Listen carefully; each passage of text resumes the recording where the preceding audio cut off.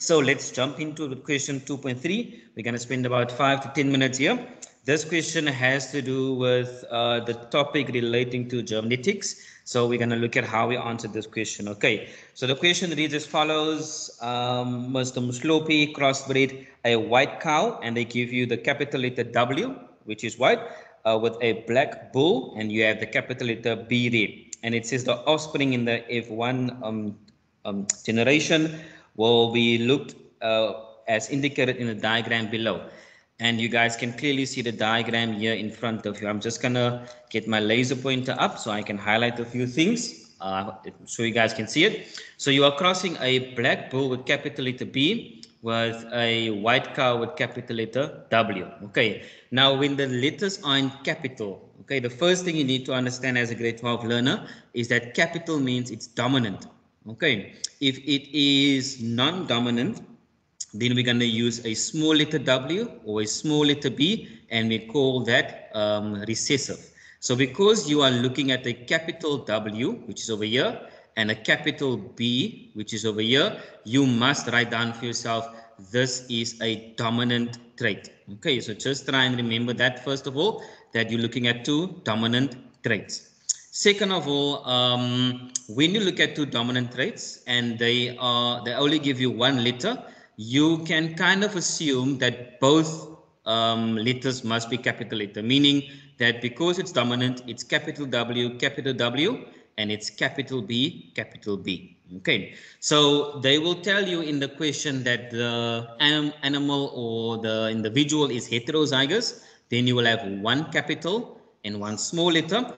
But if they don't state heterozygous, you can assume it is homozygous, and homozygous means both capital letters. Okay, so that's the first thing you need to understand when it comes to these crosses, is that you need to identify, number one, is it dominant, and how do you identify if it's dominant? The capital letter or the small letter will tell you. Okay, so we know you're crossing two dominant traits, and then you get an F1 offspring, and here's the F1 offspring, and now you need to look at this offspring and see what characteristics the offspring has. And from what I can see, it has characteristics of both the black bull, meaning it's black, and it has white spots, meaning it has both the characteristics of both parents, if that makes sense to you guys. Okay, now I did ask you to work through this yesterday, not yesterday, the day before yesterday. I gave it to you as homework, so I'm going to assume that you guys have worked through this already, and therefore I am going to go through the answers, but you can stop me and just pop a question in the chat if you want me to explain the answer, but I'm going to assume you guys have gone through the answers already. So question 2.3.1 says, which type of dominance is illustrated in the example above? Now you've learned three types of dominance, isn't it? You've learned complete dominance. That is when the trait completely masks or completely dominates the other trait. For example, brown eyes is dominant over blue eyes. So if you cross a brown eye and a blue eye person, the offspring will probably have brown eyes. So that is complete dominance where the one trait is not expressed. Then you learn something called incomplete dominance, and incomplete dominance is when you have a mix of the two traits. Okay, so what do I mean by a mix? If we cross, for example, a white flower with a red flower, then you would get a pink flower, and that is incomplete dominance. So I want you guys to try and put a picture or put a mental image to each type of dominance. Complete, blue eyes, brown eyes. You always have brown eyes if brown eyes is dominant. Incomplete, where you have a red and pink, red and white flower gives you a pink flower. And finally, you have co-dominance. And co-dominance is when both of the phenotypes are expressed. As in the example that you see here, black and white are expressed. Now, where do you look? How do I know which type of dominance it is? You look at the offspring, the F1, okay? If the F1 was only black, that would have been complete dominance, or only white. If it was, if you cross black and white, you would get, I don't know, silver. So if the offspring was silver, you would say it was incomplete dominance. But because the offspring has characteristics of both, the answer there is co-dominance. Okay, and there is 2.3.1. A is co-dominance over there. Yes, we have Rosendal High. They also said the 2.3.1 is codominance. Fantastic. Thank you so much. And well done to you guys there. Okay. So as I said, guys, the idea is just to help you to understand how to approach the question. Number B says explain the answer. Now you have to say why. And if you listen carefully, when I was explaining, I said it. It is when in the F1, both, and I want to highlight this word both here.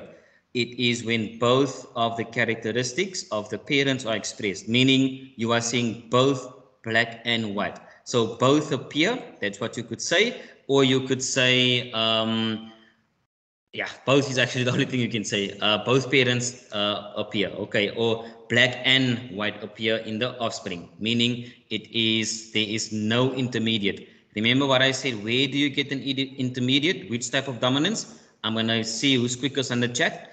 Which type of dominance would you see the intermediate? In this example, there is no intermediate. Then looking at 2.3.2, where you have to write down the genotypes with regards to fur color. Now, here's what I want you guys to remember when you see the word genotypes. We're going to get the phenotypes in the next question. The word genotypes, whenever you see this word, you must think gene. So I'm thinking genotype, genes. You don't think black, white, pink, red. They don't want the color. They don't want to know what it looks like. That's the phenotype. Okay, so when you see the word genotype, the thing that pops into your head is genes. That's the number one thing. The second thing that pops into your head is the letters. The letters, okay, because the genotype is indicated by the letters. So you don't think color. Put that thought to bed. If your head says it's black and it's white, when it says genotype, that's incorrect. Don't think what it looks like for genotype. Think the genes, which is the letters, and finally you always give 2 letters. So 3 things there. 1, you think about the you don't think about the color or what it looks like. 2, you think about the genes, and number 3, you give the letters, and it's always 3 letters. So if you look at the P1 cow, okay, the P1 cow would be this one over here, and in my P1 cow, am I looking at the black or the white cow? It's obviously the white cow. Then I go back to my question and I see a white cow. It says the code, the genotype is W. So I know for A, I'm going to have a W there, not a B, because the B was for black. Okay. And remember, I said it's always 2 letters. So for A, it's going to be WW. And I hope you guys got that one right. For the P1 bull, now you're looking at the bull and you can see the capital letters B. So that's going to be capital letter B, and that's going to be BB. Okay.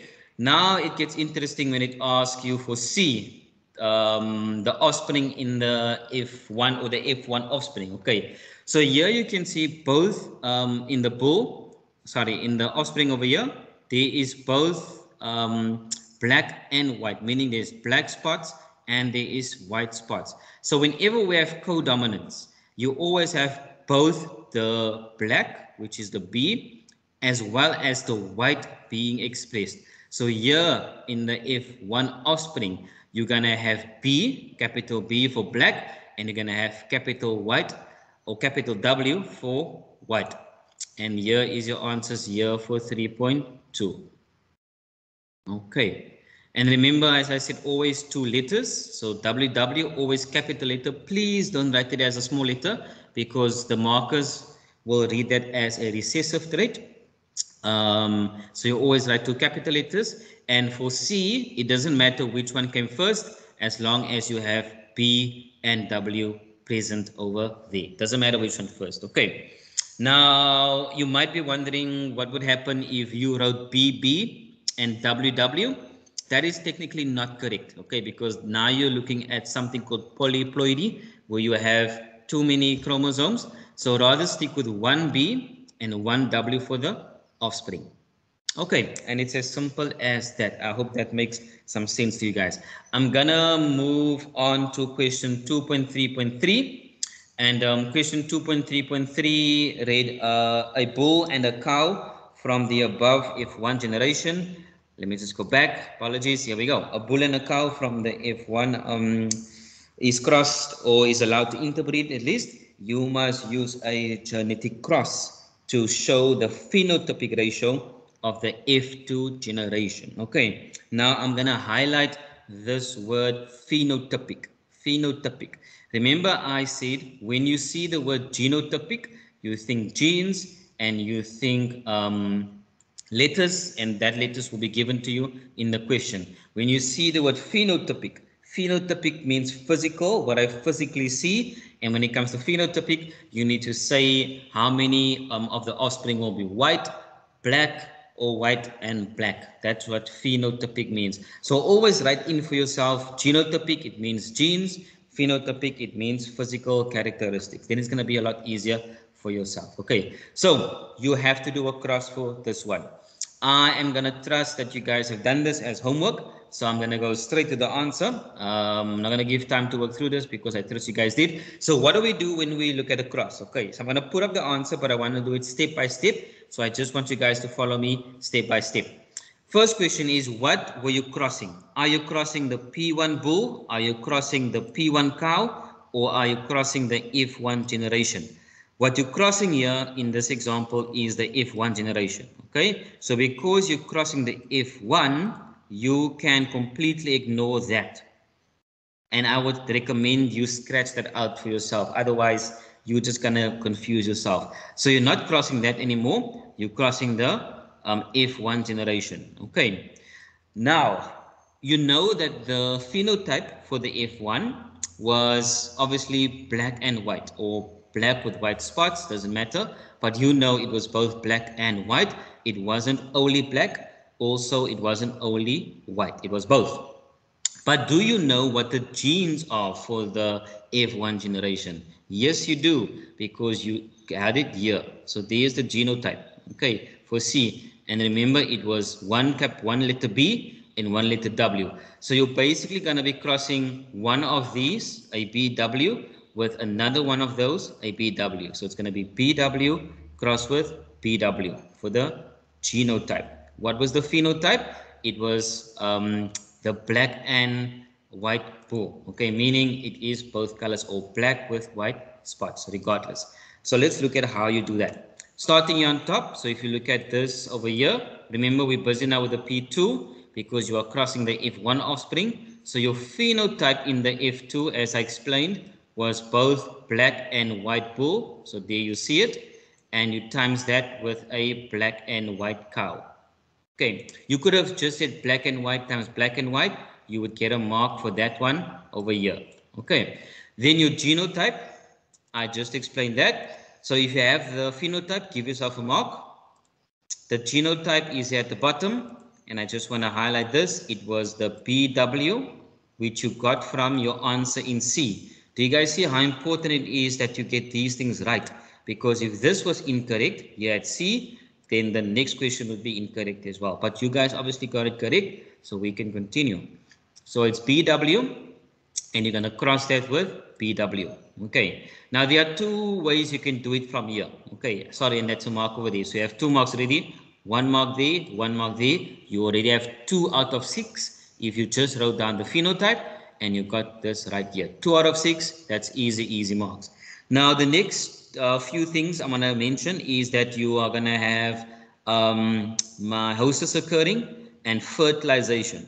So because you get a mark for both of them, 1 mark only, you have to mention meiosis and fertilization, but obviously in the correct order, meaning meiosis happens first, that's the one after the genotype, and then the gamete will be B, W, B, W.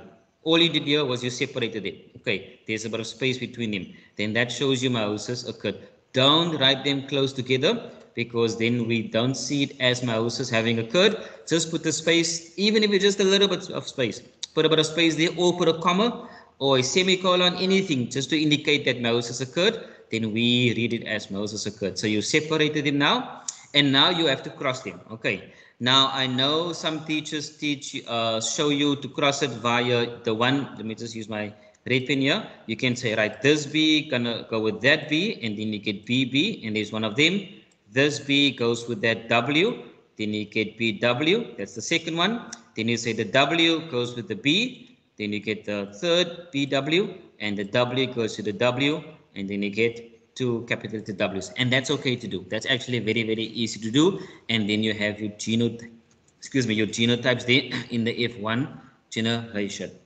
The other way of doing it is doing a Punnett square, which you guys see here at the bottom. And the Punnett square is where you just make a little block, you put your gametes in over here, for your gametes will be B and W, and then you cross these gametes, and then you get BB for the first offspring, you get BW for the second one, and then you get BW here for the third one, and you get WW here for the last one.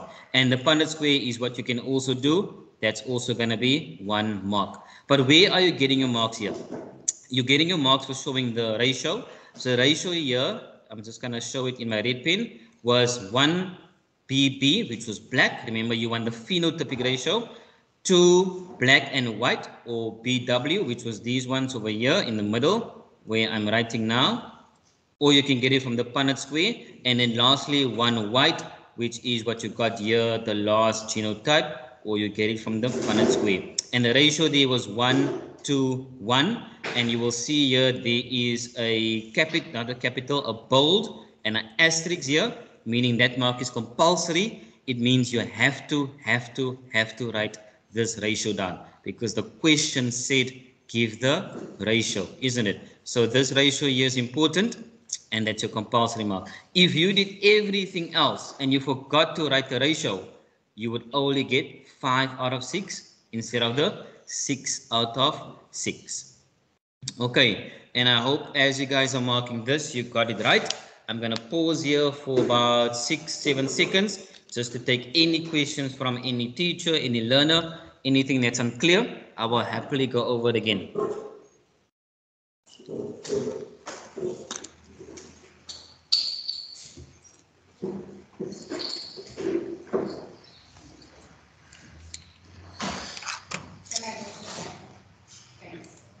All right, I see no questions here in the chat, so I'm assuming everyone is okay. If you guys are still with me, just give me a thumbs up as I go along. That's going to help me to also see that you guys are still following. Okay, if there's no questions, I'm going to continue, and we are going to 2.4. Yes, is there a question? I hear a mic is unmuted.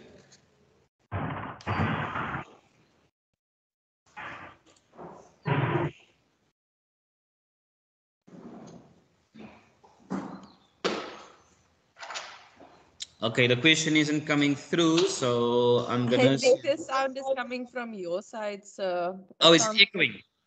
It sounds like there's somebody's breaking down something on your side. Okay, yeah, my learners are present in the class, so that's probably an echo from my side. Okay, so we're gonna move on. So 2.4, let me just go on here, has to do with this diagram. Okay, so 2.4 is the diagram below represents the distribution of chromosome P21. Now, in your head, when you see chromosome P21, we know that we learned there's a disorder with regards to chromosome 21. Quickest one in the chat. What is the disorder that has to do with chromosome 21? We're going to get there a bit later. As it appears in the gametes at the end of meiosis 2 in the human male. Okay, so you're looking at A, B, C, and D, as you guys can see in the diagram. And you need to understand 2 things here. Okay, one is that C and D has no chromosomes. So something happened here, and there's a disorder for that. And the question will ask what that disorder is. That's the first thing. And the second thing is you would have learned about this during term 1 or 2, and the disorder that needs to come to mind when you see chromosome 21 is obviously Down syndrome. That's what needs to jump into your head. And then yes, sir, we have Casey Geswind. Casey Geswind. Down syndrome. Fantastic. Well done. Okay, so whenever you see chromosome 21, Down syndrome must jump into it. Now it says question 2.4.1. Explain why the gametes in diagram C and D do not have any chromosomes. Now, we know it's Down syndrome, and we know something happened here, but we need to now try and figure out, okay, why isn't there any chromosomes in C and D? Now, whenever you ask the question on meiosis, okay, and it doesn't matter which question it is, you need to remember the following. When we speak about meiosis, we have to always mention 2 things, okay? The first thing you have to mention is the phase. So try and memorize your phases for meiosis. And the second thing you have to keep in mind for meiosis is the disorder. So we know it's Down syndrome, but we also know Down syndrome comes from a disorder or a mistake, if you can put it that way, or something goes wrong, and we call that non-disjunction. I hope you guys can remember that, non-disjunction. Okay, so whenever you have a chromosome or a cell being empty, then that means non-disjunction happened. And if I can ask someone in the chat or someone on the other side, just to let me know in the chat, or even just unmute your mic and tell me what exactly happens during non-disjunction. Something happens. What happens during non-disjunction? It has to do with the chromosomes, right? So something happens there. That's my first question. And my second question is, where does non-disjunction occur? Does it occur in interphase? Does it occur in metaphase? Does it occur in telophase? Where does non-disjunction occur? So that's the two things that has to come to your head for 2.4.1. Okay, we must explain why the gametes in C and D do not have any chromosomes. Non-disjunction occurred. We know that, and we know that where it occurred. You need to know that. That would be during which phase? I'm going to come back to that. Then 2.4.2 says if gamete A is involved in fertilization, describe how this may result in Down syndrome. Now you need to understand, okay, Down syndrome is what happened there, and if A and B is involved in fertilization, something's going to go wrong there. I see the chat is going up. Okay, I see it says failure of chromosomes to separate during anaphase. Fantastic. Okay, that is correct. Perseverance, but you have to say which anaphase. Anaphase 1, anaphase 2, anaphase 30, anaphase 40. Which anaphase? Okay, and that's the next thing that comes. That becomes important with meiosis. You can't just write anaphase or prophase. Okay, you can prophase maybe, but you have to specify which phase, because meiosis happens in two phases, isn't it? Anaphase 1, anaphase 2, and I see they did say it happens during anaphase 1. So we know that what happened here was non-disjunction, as I explained, okay, and we know that occurs during anaphase 1. So if you name what happened, you get a mark, okay, and if you name the phase, you get a mark. Now remember, if you did not say anaphase 1, and I know you guys are going to be in a hurry when you are answering your paper, but try and slow down. When you don't say anaphase 1, you lose the second mark. You're not going to get the second mark over there. So always try and remember to say anaphase 1. I see Robin Vale also said non-disjunction takes place in anaphase 1. Absolutely. Fantastic. Okay. So that's the one way, that's the first two marks you need to mention there. And then obviously the last mark that you need to mention is the two chromosomes move to one pole, or the two chromosomes only move to the other pole, meaning none of them move to the other pole and both move to the one pole. So anything along those lines, that would be correct. Okay, and I hope that makes a bit of sense for you guys there. Then 2.4.2 asked you if gamete A is involved in fertilization. You must now describe how this may result in Down syndrome. So what's going to happen here is that the gamete A has two chromosomes, we know that, or an extra chromosome, and when it fertilizes a normal ovum, and remember you're looking at a male, that's why we say ovum, and that's why the mark is on ovum, the zygote will have 3 chromosomes at position 21, and any 3 of this would give you your marks. Okay, I know you guys got that one right. And then 2.4.3 says due to the process of crossing over, the chromosomes in diagram A and B appear to be different from each other. And again, they're asking you at A, identify the phase of meiosis during which crossing over occurs. And remember now you have to state the phase, meaning metaphase 1, metaphase 2. You have to say anaphase 1, anaphase 2. You can't just say anaphase. And then you have to describe the events leading or during crossing over. You're just saying there what's gonna happen. So let's look at that quickly. So here it was prophase 1, and very, very important, grade 12s, you have to state prophase 1. I cannot emphasize that enough. If you just said prophase, incorrect. I'm sorry, the mark is not given. Maybe your teacher gave it to you because he or she's lenient, but it's not given end of the year. So please try and memorize the phases and always write prophase 1 or prophase 2 or whatever. Okay. And then finally, what happens during crossing over? Adjacent chromatids of homologous chromosomes cross, so you get a mark for that at the point called the chiasma. And I know you guys learned this already. And there is an exchange of DNA segments, or they are exchanging DNA or genetic material, and that's your 3 marks there. Now, just a note of caution when answering B. When we deal with meiosis, okay, you need to memorize another term that's called homologous chromosomes. Homologous chromosomes. Just throw it out there. Even if they're not asking about it, just write homologous chromosomes. Never, ever, ever write chromosomes, because you don't know, for example, if you don't know your work very well, you might not know when it is homologous and when it's not. So you just throw in homologous anyway. Just write homologous chromosomes, homologous chromosomes. Doesn't matter what the question is, homologous chromosomes. Because if you just said chromosomes, and I'm just going to scratch out the homologous here. If you didn't write homologous and you just wrote chromosomes, guess what? You lose this mark. Okay, it's tough. I know it's tough, but that's how strict they mark end of the year. So please try and memorize homologous chromosomes when it comes to meiosis. Regardless of what it is, just say homologous chromosomes. You'll be sure to get the mark. Okay, and that was meiosis. Any questions on meiosis? Remember, meiosis is only in paper 2, so you don't study meiosis for paper 1. Please don't study meiosis for paper 1. Meiosis will only be for paper 2. I'm going to pause for 10 seconds just to see if there's any questions, and then I'll continue. Any questions from anyone?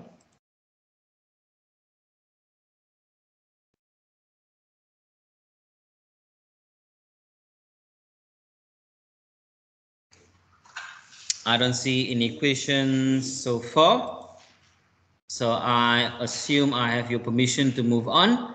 I know you guys worked through this already. I did ask you to do it for homework. Okay, that wraps up meiosis. Just a few takeaways once again. Always study the phase, and 102, always study the disorders, and remember to always write homologous chromosomes regardless of what they ask, because if it's only chromosomes or you say chromatid, incorrect. Sister chromatids, incorrect. What we use is homologous chromosomes. That is always correct. Moving on to question 3. And we're closing in towards the end of paper 2 under question 3. So let's just look at question 3 quickly. Okay, the first one has to do with hemophilia, and it says hemophilia is a sex-linked genetic disorder that can cause excessive bleeding in people who are affected. The X chromosome carries either the recessive allele, and you'll see here they give you the recessive allele as lower letter H. I just want to highlight it quickly. There it is, the allele is H as recessive, and the dominant allele, is the capital letter Y. So try and highlight that for yourself. That's going to be important. Okay. So we have a comment. Is it possible for you to enlarge your screen?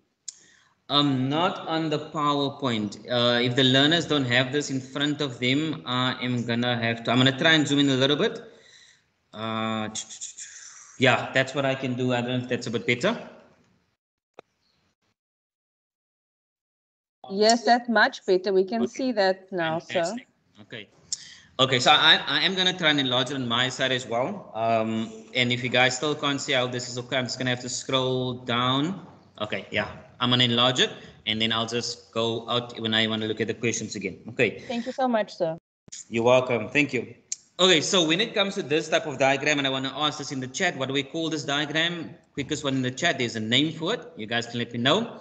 The first thing you guys must do is you always fill in the genotypes. Okay, and I'm going to go through that now in a second. So it is the pedigree diagram, and that was in the question there. It was a bit of an Easter egg. Shows you the inheritance of hemophilia in a family. You must study it and answer the question. So let's look at this. Right, first things first. Even before you get to the questions, and I'm not going to embarrass myself. Okay, I am going to by writing out on the screen. You fill in your genotypes. I'm just going to zoom out so I can write. So the circle is obviously a female, and that's Mandy. And we know that females always have X and X. Okay, your males, which will be Peter, that'll be X and a Y. So you fill that in for yourself. Okay, please do that. Please do that. You'll see now why it's important before you get to the questions. So you fill that in first things first. Then the next thing you fill in is who is affected and who is not affected. Now I'm going to zoom in again. remember it says that hemophilia is a recessive trait, and when the trait is recessive, you must have two small letter H's. You can't just have one. Okay, but we're going to see now why you can have one actually. And then the dominant trait is normal, and that would be a capital H. So when something is recessive, we know that you must have two. That's what we teach you in the beginning. But because we're dealing with a sex-linked disorder, okay, in males, they will only have either the small letter H, which is recessive, and they have hemophilia, or they will have the dominant letter H, capital letter, which is normal. So you have to keep that in your mind for answering the question. So you always write in the genotypes here, and you kind of do the same here. So you go, okay, this is a female, this is a male, so you go XY, and then you do the rest for the others. I'm not going to do it. It's going to take me up until the end of the session to write with my mouse. So just fill that in for yourself, and then you fill in who's affected and who's not affected. Now, how do you figure that out? Start with the parents, the P1. Okay, so if we look at the P1, we can see in the P1, you have a female, and because it is not colored in, that means Mandy is normal. Okay, so she is not affected. But then you see Peter here. Peter is affected. So Peter must have on his X chromosome, he must have an H. So you put in an H there. He must have one H there. Now, what does Mandy have? Mandy has two possibilities, and I'm just going to write it here on the side. Mandy, remember, has now XX. The one possibility is she has a capital letter H, which is normal, and she has another capital letter H, which is normal. That's the one possibility. The second possibility is that she has an X, one capital letter H, meaning the one, this chromosome is normal, and then she can have a X and then a small capital letter H, and this means she's a carrier. Now, a carrier means that she has the hemophilic gene, but the normal gene is kind of masking or blocking it, so she's a carrier. You don't know which one is which yet, okay? And you will figure it as you go along. So it can be either this one or it can be this one. Rather write in both for yourself. If you don't know, then you know you are working with two possibilities. If you want a shortcut or a little tip on how you do know which one it is, when you look at her offspring, she has 1, 2, 3, 4, 5, 6. They have 6 kids. Let me just put my laser pointer. Over here at the bottom, they have 6 kids here. Okay, and you can see 1, 2, 3, 4 out of the 6 kids are affected. And to get that high rate of infection, that means Mandy must have been a carrier. So it's probably most likely this one over here. Okay, hope I'm still keeping you guys' attention and still following me here. So now you filled in obviously the genotypes for the parents. You have filled in the genotypes here, and we know if it is a female, sorry, if it's a male, then it must have a small capital letter H. So watch me just put that in over there, meaning all these males, this one over here, okay, will have the same genotype as Peter. This one over here will have the same genotype as Peter, and they will have the same genotype as this one here, whether that is Susan or Jenna or whoever, they will all have the same genotype. For Reina, okay, Reina is a female and she's affected. So to be a female and to be affected, you have to write this in for yourself. And if you don't write in other stuff, maybe you're too lazy or you're too much in a hurry, write in this one for an affected female. Because she's a female and she's affected, we know it'll have an X and an X, right? And because she's affected, both X's must have a small letter H. So the genotype of Reina will be X small letter H, X small letter H. And I hope that makes a bit of sense to you guys. Okay, so keeping all of that in mind, I'm going to take it away. If you guys wrote it down, okay, I'll keep it up another 5 seconds because I'm going to erase it now. With all of that in mind, the questions will be super easy for you. And you're going to see now when we get to the questions, it's going to make a lot of sense.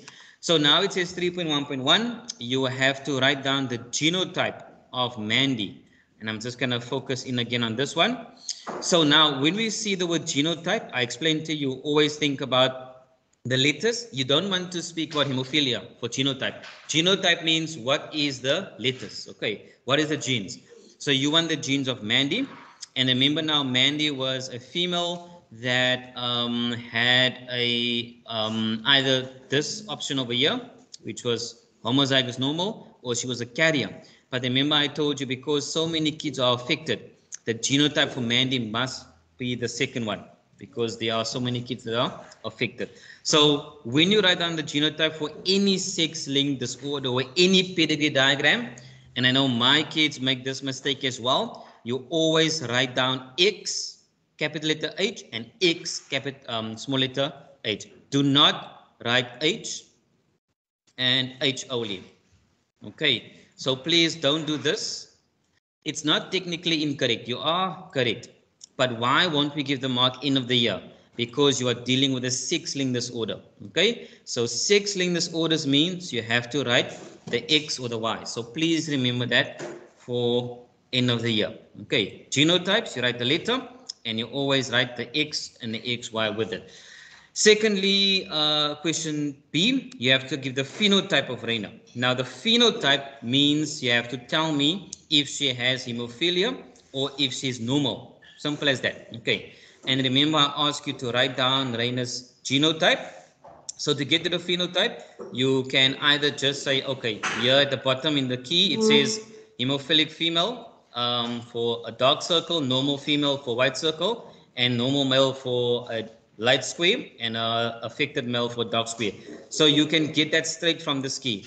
So Reina is obviously a dark circle, and that would be a hemophilic female, and that would be your phenotype. And there you can see it by B, hemophilic female, simple as that. That is your phenotype. Okay, you don't have to write about the genes and the X and the Y. You just have to write it's a hemophilic phenotype. All right. Please let me know if there's any questions. I'll be happy to slow down or to just answer questions. I'm going to erase this because I need space for the next couple of questions. Now we're at 3.1.2. I'll zoom in again for just those who can't see. So 3.1.2 says explain why Tumi is unaffected. Okay, now you have to find Tumi first of all. Where is Tumi? I'm going to just zoom in again. Tumi is over here, the last person, and we know Tumi is a male. Okay, how do you know it's a male? The key tells you it's a normal male. And here comes the important part. Because Tumi is a normal male, the first thing you must understand is that if the male is normal, it inherited an X and a Y because it's a male. Okay, now the question is, which X did Tumi inherit? And there were two. There was one that it was the normal, which was the capital letter H, or the affected, which was the small letter h. If Tumi inherited the small letter h, okay, then we would remember that was Peter's genotype. Then Tumi would have been affected because it inherited, or he inherited the small letter h.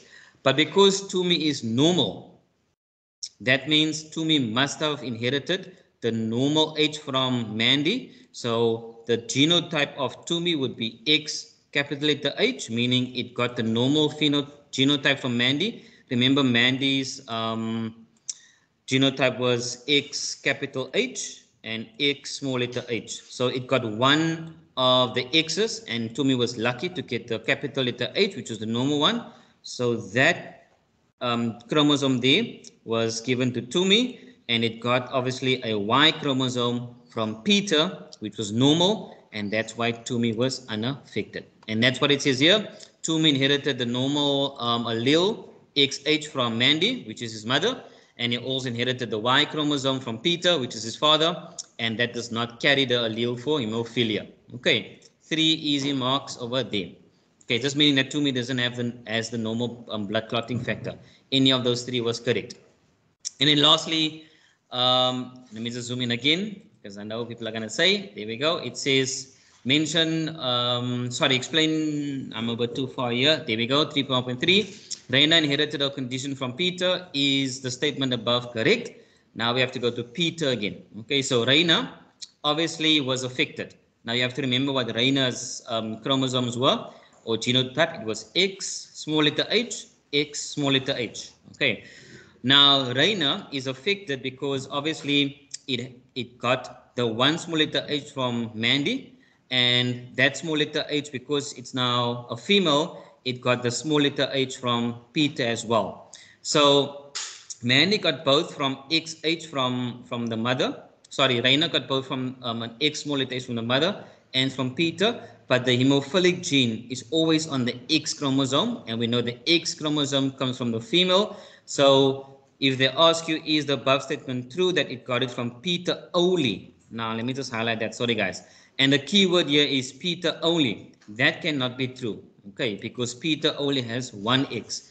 Raina must have gotten the other X from her mother. So the answer is no, okay? And I just explained that for you guys. So, sorry, there's the answer, no.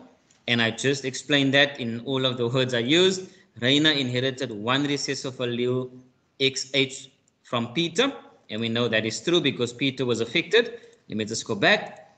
There we go. There Peter is affected.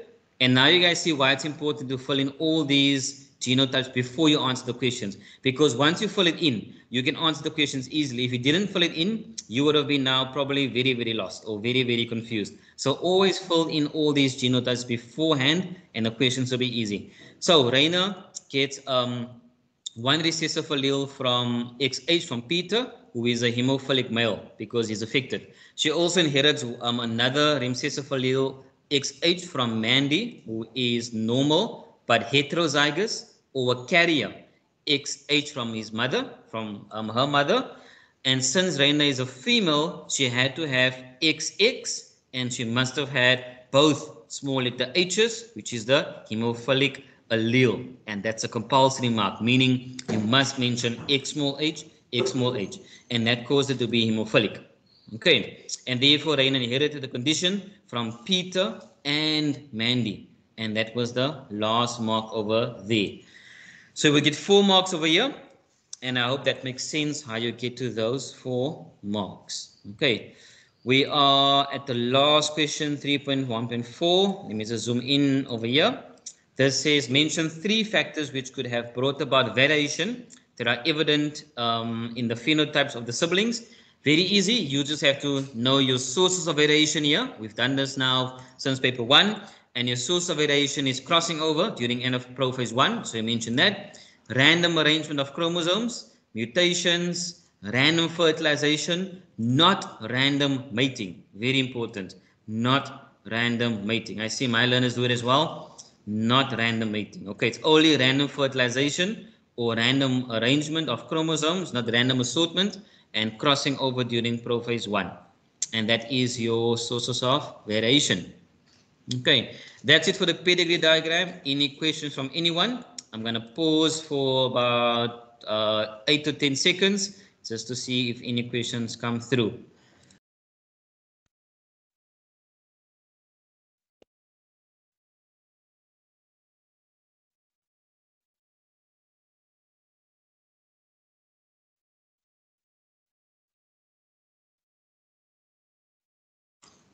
Right, I see no questions from anyone, so I'm going to continue to the second last question. Okay.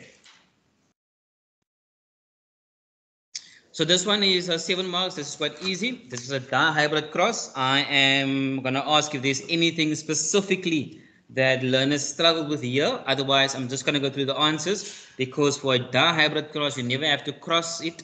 You just have to know how to read it. So you never have to do one. You'll only be asked a monohybrid. So if there's anything unclear here, I will gladly go through it. If not, I am gonna just skip to the answers so that we can get through the next question as well. So anything unclear here for anyone? Just a few tips. You can just let me know in the comments if there's a question there. Excuse me, sir. There's a comment. Can you go back to the memo of 3.1.2, please? You are going too fast, from Proteus. Okay, 3.1.2. And Robinvale. Which was this one? Guys. 1.2. Yeah, so I have the one up. Okay, so I'm gonna leave this up for a few seconds if they wanna write it down. We did say you will get the memo.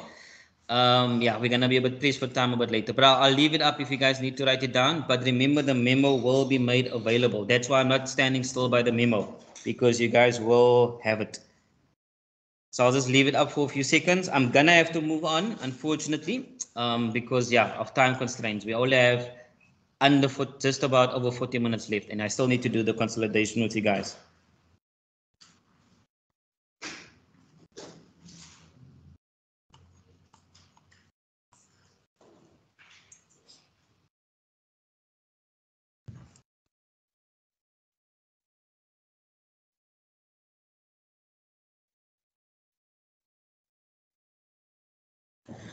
Right, can I move on?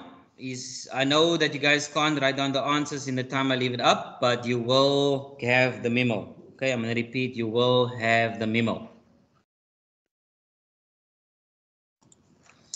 Okay, so I'm going to go to 3.2.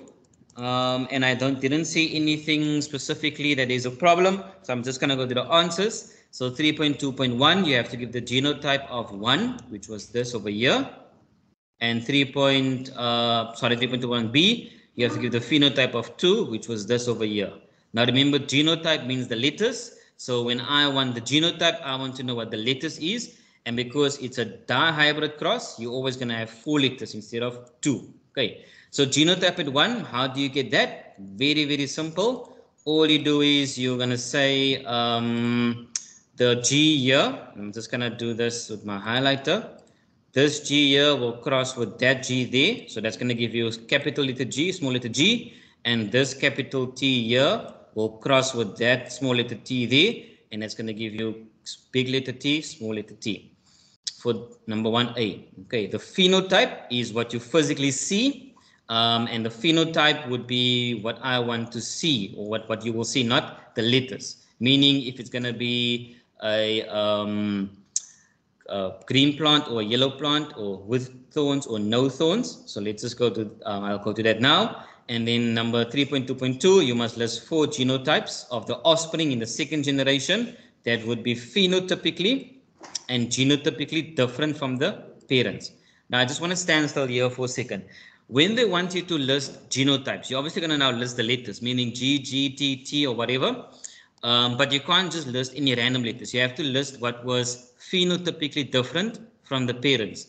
Now, how do you know what the parent's phenotype was? If you go to the top here, the second paragraph, I'm going to highlight it for you guys. Okay.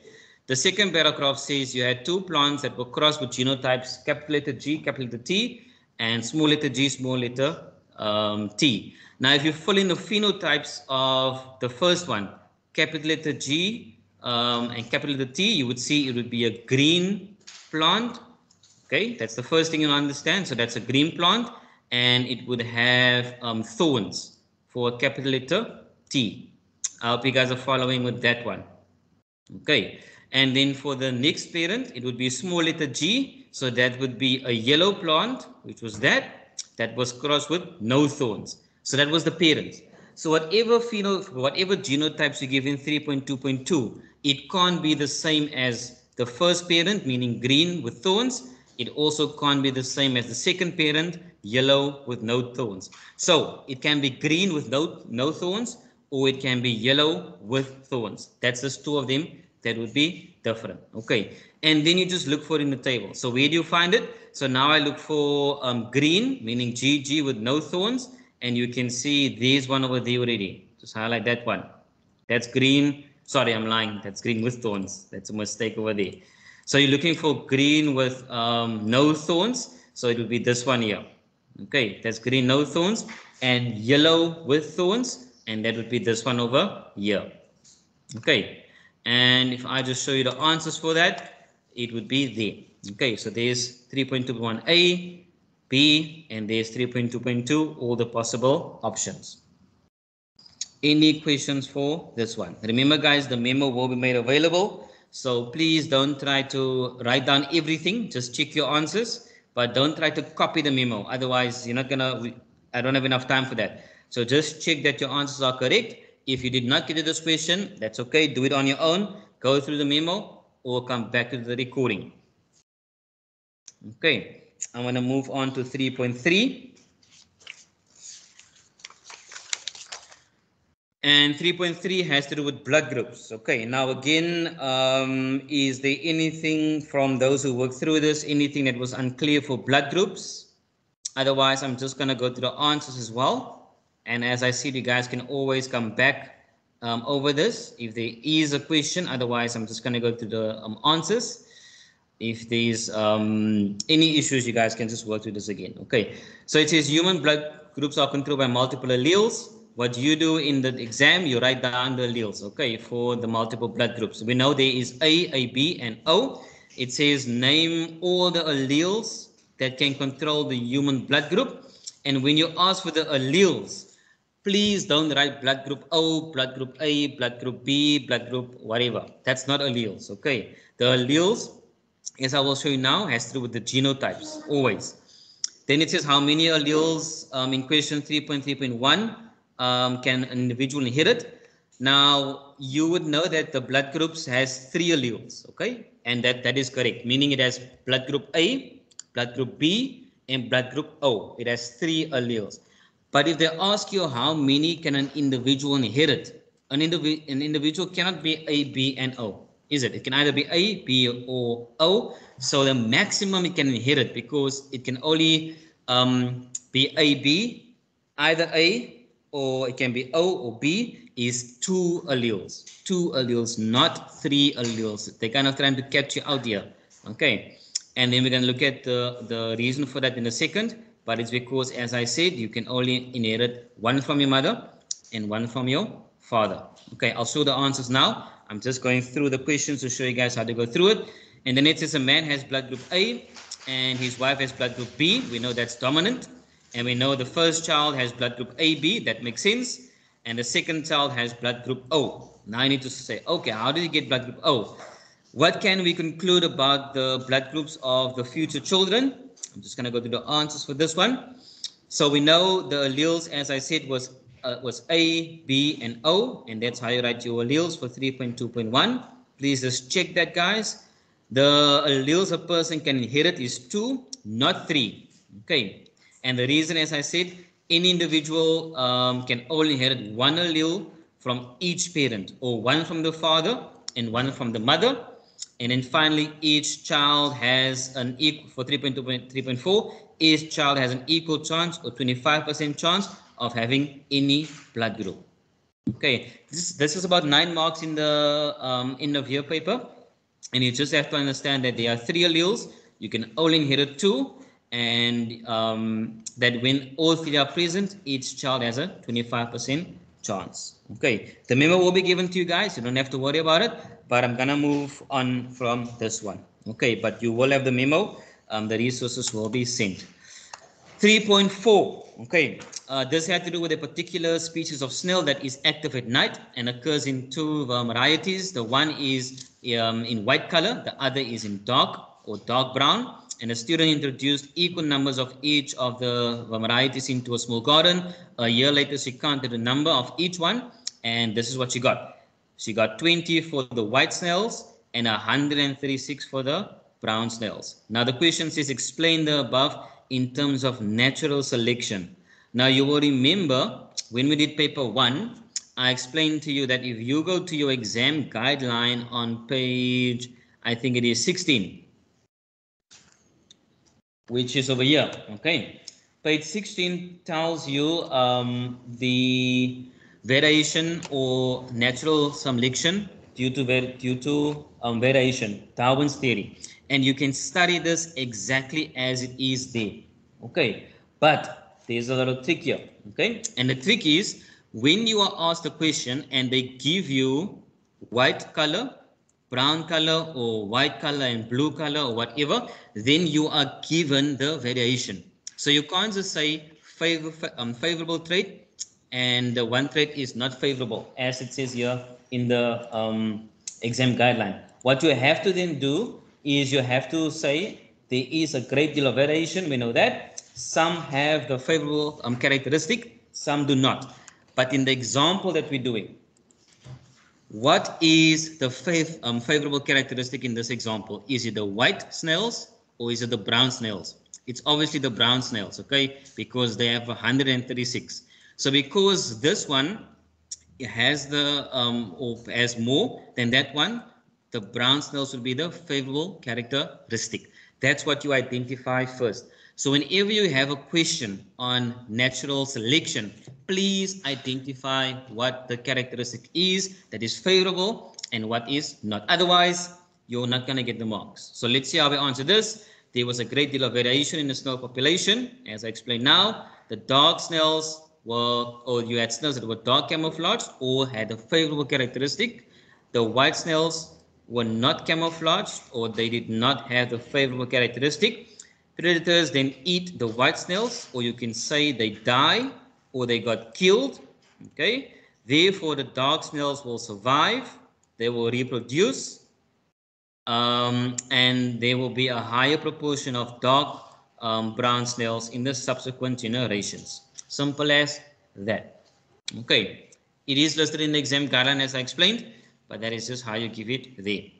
Okay, any questions for this one? We did this in paper 1, so it should be straightforward, quite simple. Okay, you will have the memo, so don't stress about it. I'm going to move on to the last question, and then we're going to do our consolidation in the last 20 minutes or so. Okay, it's not tutoring, it's just giving you a couple of questions to answer and to see what you've learned. But I'm going to finish off this with this last question, and then we will do the consolidation. Okay, so here you are dealing with a question on evolution. It says researchers conducted an investigation where the brain volumes of various hominin fossils were measured, and the results are shown in the table below. The brain volume measured in cubic centimeters of various hominins in the evolutionary sequence of existence is given to you, and that's the table I'm looking at. I'm going to zoom in just in case you guys can't see.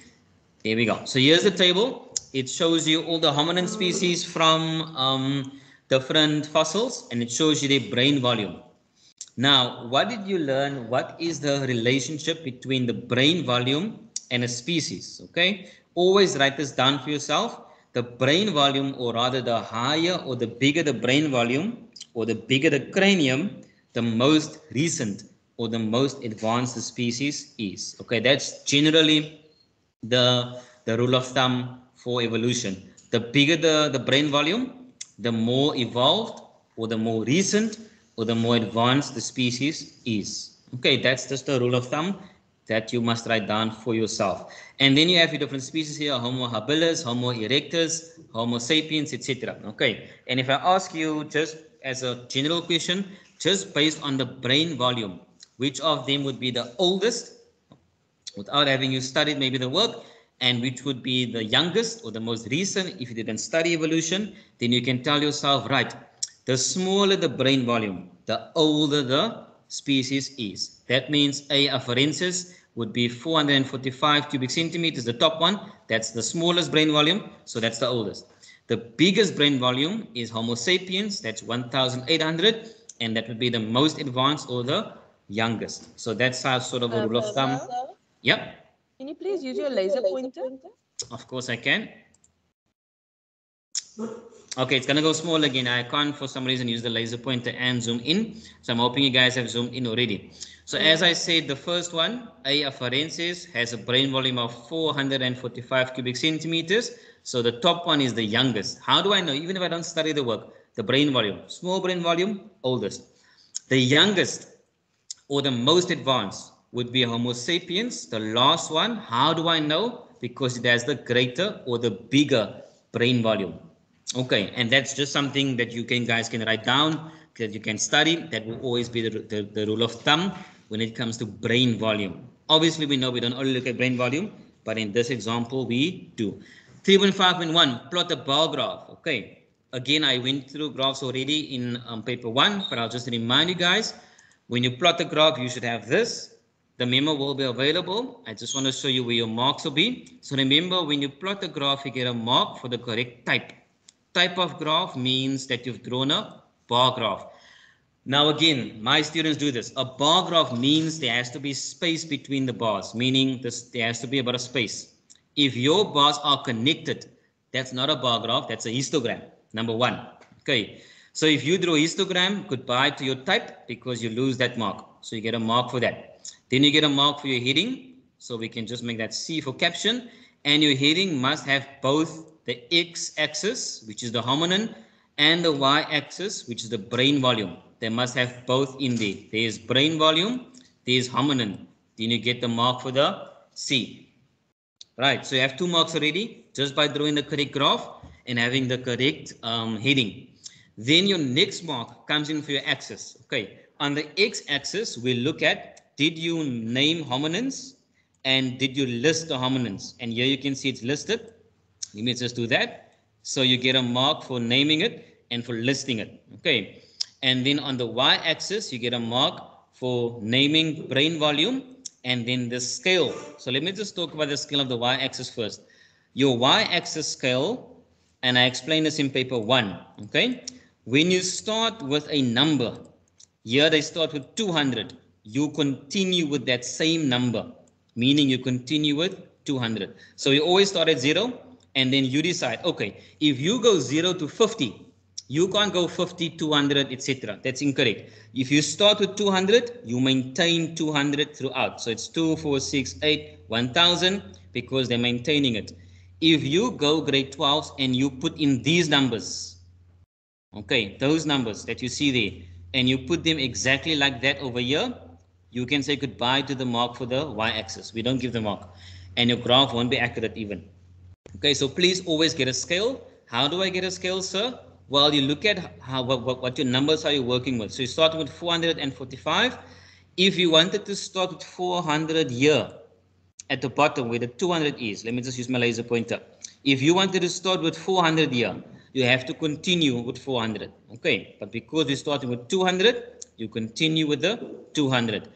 And then lastly, that's the scale for the y-axis. Okay, so please remember that. Remember that always. Lastly, the scale for the x-axis. Believe it or not, grade 12s, the length of your bars has to be the same.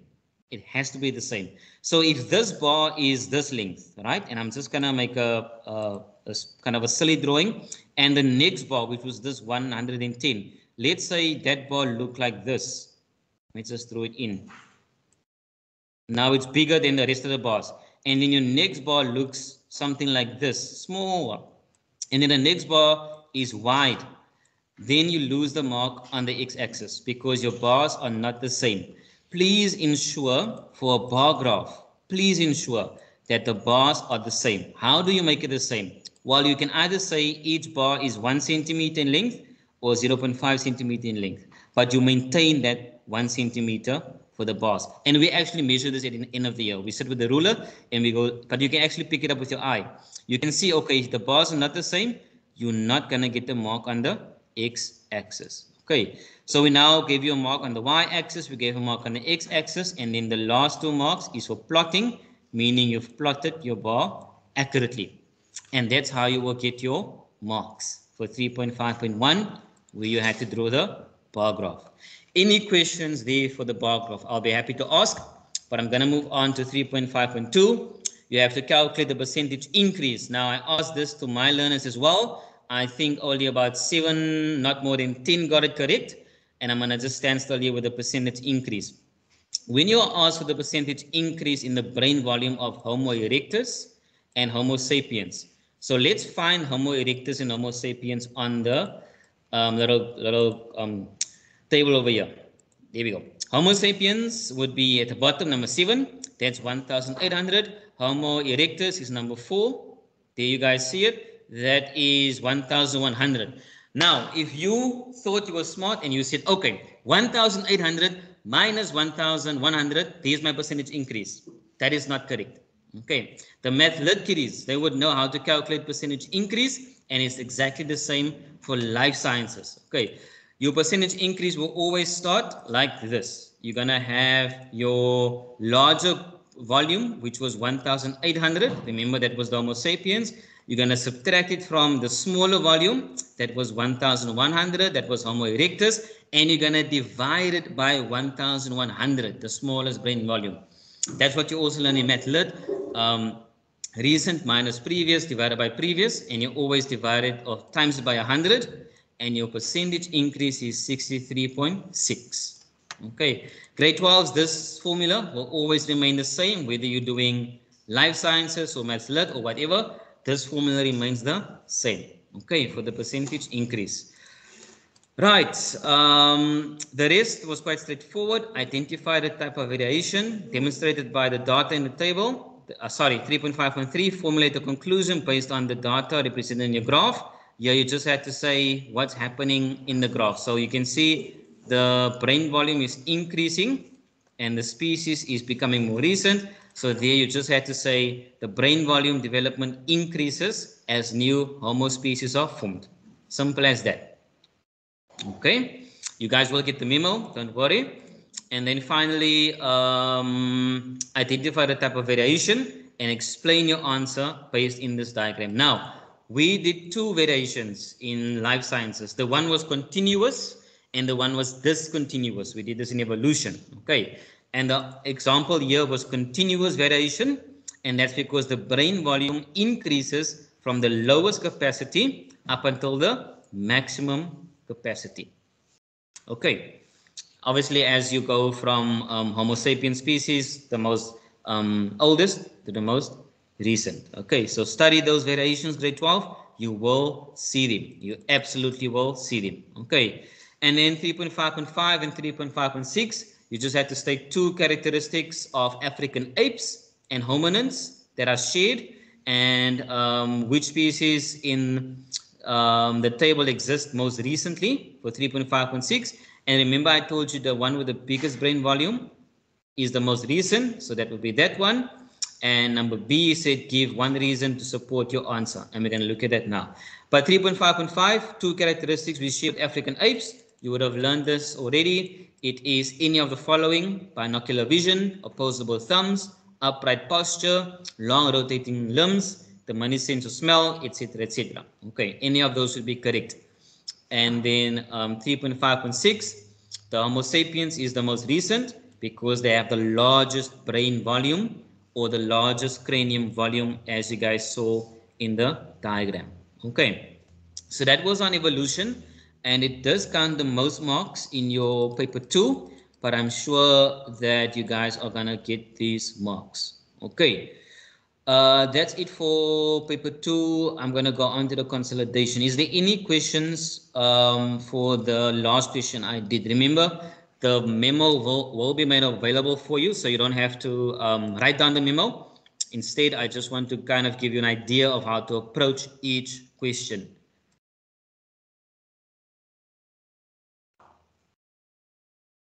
Okay. So that was consolidation of paper 2. Okay, I'm gonna go on to the last bit now. We have about 20 minutes left, and in the last 20 minutes, I want to actually give over to the teachers and the learners in the classroom. I'm gonna put up section A of paper 1 and section A of paper 2, and give you guys about 5 minutes for each multiple choice. I just want you to answer the multiple choice as we go along. We'll see how far we get, and then we'll look at the answer. So it's just to apply what you've learned from paper 1. Okay, so I'm not going to explain anything here. I'm just going to ask you to answer the questions for section A for paper 1. We'll see if we can get to paper 2 and then show you the answer. So there will be no explaining unless you guys have a big problem or there's a problem with one of the answers. Instead, I want you to just sit back, apply what you've learned, and just answer the question. So I'm going to start with section A for 1.1.1. I'm going to stand still for 2 minutes on each slide because it's about 2 questions per slide, and then you guys can answer the questions. Okay, so let's see how far we get. And I don't want you guys to post the answers. You don't need to. You're just answering it for yourself, and I'll show you the answers at the end of the session. Okay, so starting with question 1.1 for the paper 1, you can read it. Write down A, B, or C, or D for 1.1.1 and 1.1.2. And then I'm going to go on all the way to 1.1.10, and we look at the answers at the end. Your time starts now. I'm going to stand still here for a minute and then move on to the next slide. Okay, you just choose A, B, or C, or D, and then we're going to move on.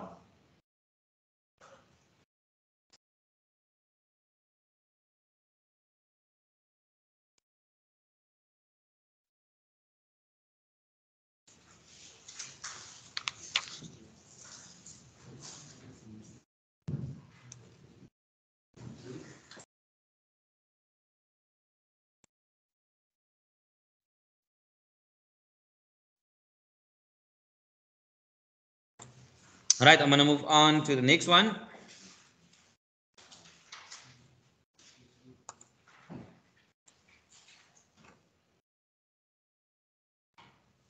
Stand still here for about a minute and a half to 2 minutes. You just choose A, B, or C.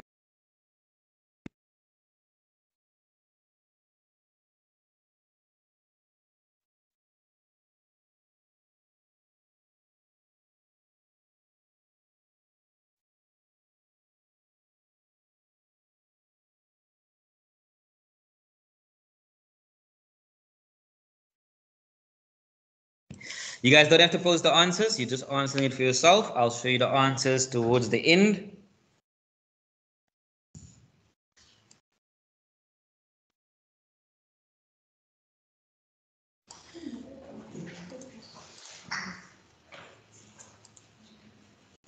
You got about 20 seconds on this one.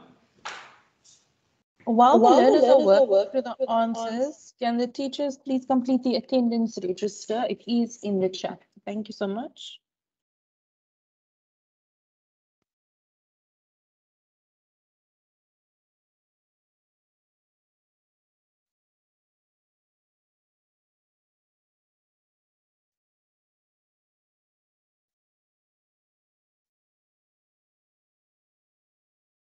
Right, and I'm going to move on. I'm sure you guys have the answers already.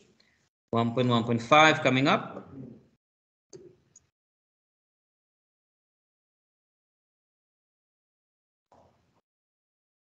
Just a minute here because it's one question.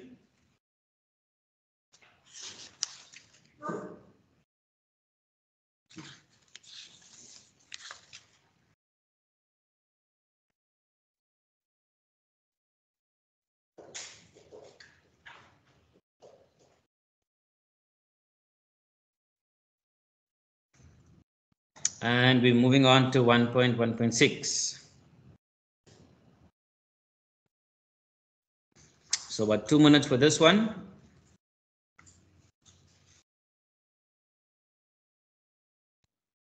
Sir, just to let you know, you have 15 minutes left of your session. Thank you so much.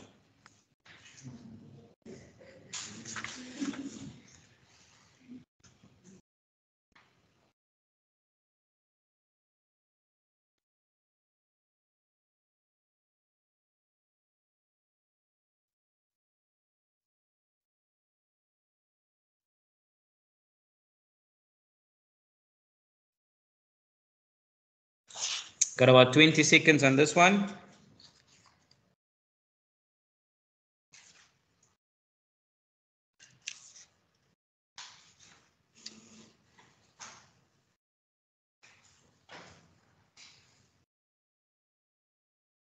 And we're going to 1.1.8.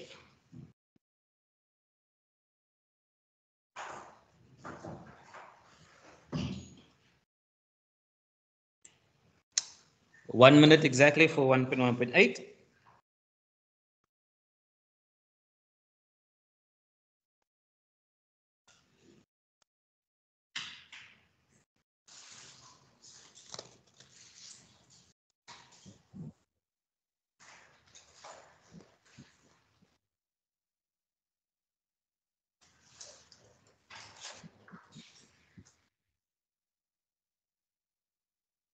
Got about 10 seconds.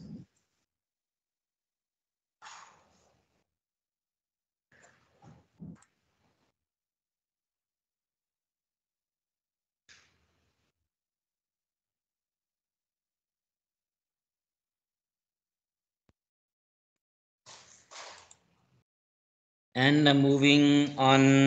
In fact, I'm going to stop at 1.1.8. Okay, so I'm going to put up the answers quickly. And then you guys can just check.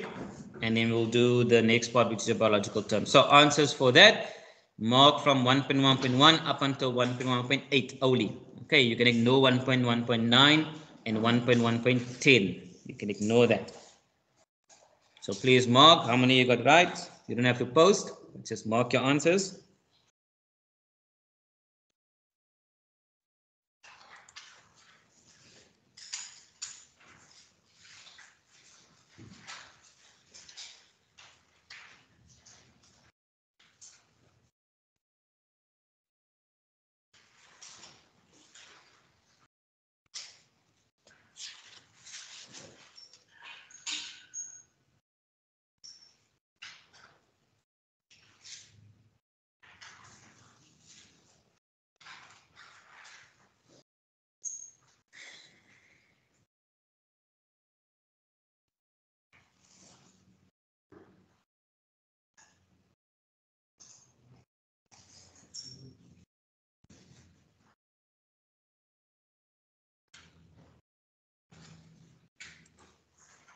Right, and we are moving on to 1.2, correct biological terms.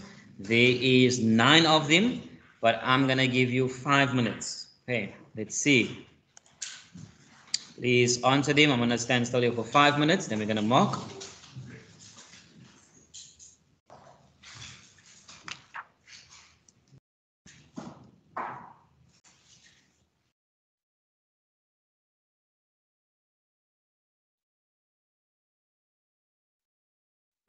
Right, let's mark quickly 1.2. You just give yourself a tick if you got it right.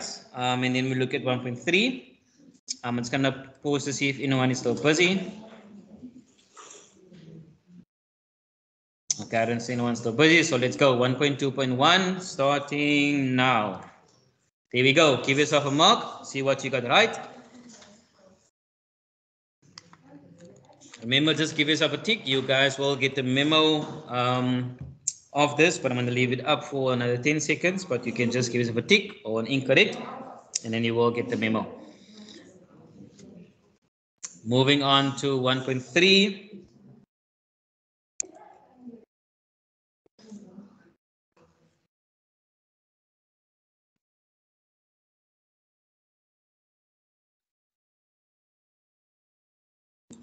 Right, let's look at the answers quickly. There we go. A, none, A. Give yourself a tick. Give yourself 2 ticks, in fact, if you got it right.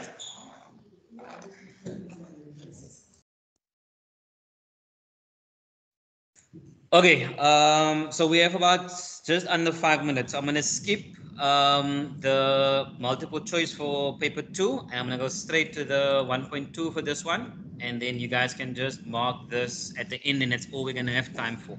Okay, so for 1.2, so for paper 2, just see what you guys can answer here. I'm gonna give you about 3.5 minutes. I know you won't finish it, and then we'll just mark what we've done, and then I'm gonna wrap up.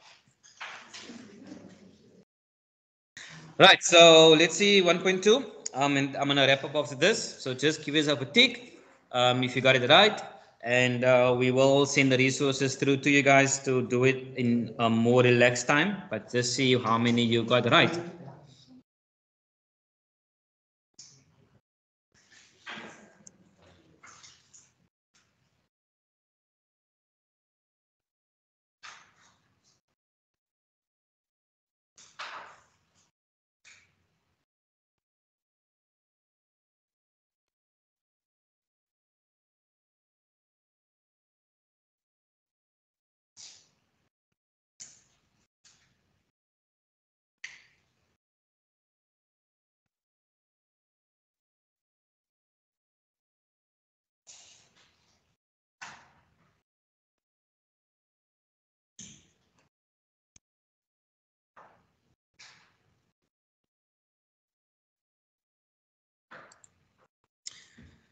Okay, I'm sure you guys are done marking. That's about all we have time for grade 12. So I want to thank you for your attention and for the last few sessions you guys joined in. Wishing you the best of luck with your exams. I know it was a bit rushed at times, but it's not easy doing a whole year's work in half an hour. But thank you for your attention. If I hope you guys learned something. And if you have any feedback, please mention in the feedback form. Okay, all the best for your exams, grade 12s. I trust you will do well. And good luck and thank you to all the teachers as well. And yeah, wishing you all the best. Thank you. Have a wonderful rest of your week.